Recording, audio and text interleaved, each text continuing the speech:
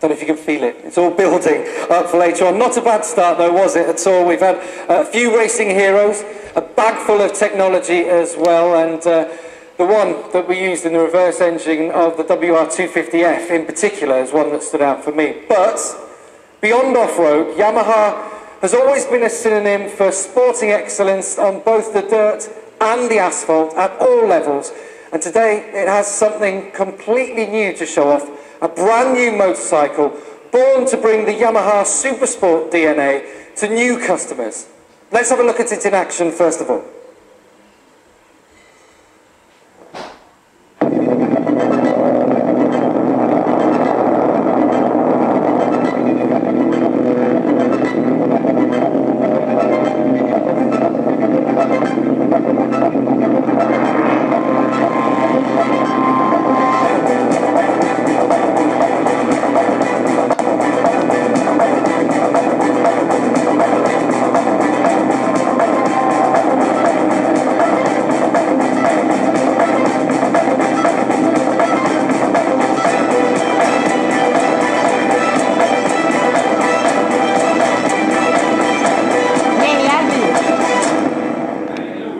Mi sa di sì che tra.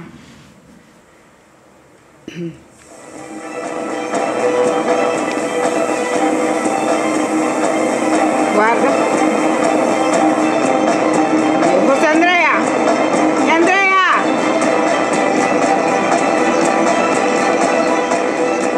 So ladies and gentlemen, here is the Yamaha YZF R3. No. Sì che lui. Now, Yamaha's heritage in Supersport is particularly a racing program, promotional program, so we have many young riders joining Yamaha family with this Supersport machine. But after the jump or the step to go to R6 was quite high.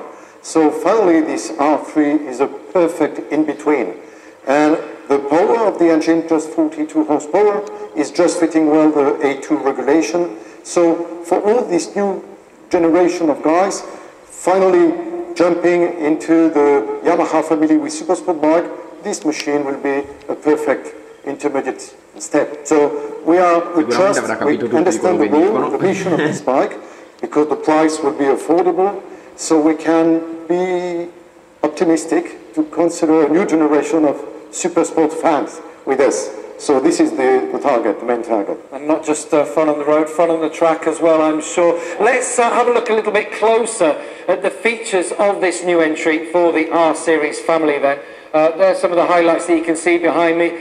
As we say, it's a lightweight, as Eric said, lightweight Supersport bike. Can be for everyday use, can be for the track as well. It's A2 license compliant, so it serves as the perfect step up from the R125 between that and the R6 as well.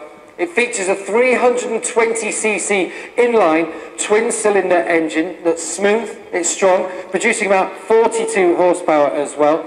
And as you can probably tell, it's quite slim, so it's lightweight. It's going to be very predictable as well, very sporty handling too. It offers strong braking performance. ABS comes as standard on the bike, but crucially, it's injected with R-Series DNA, both in terms of its technology and its design. It looks absolutely fantastic to me. Ladies and gentlemen, there you have it in front of you, the YZF R3.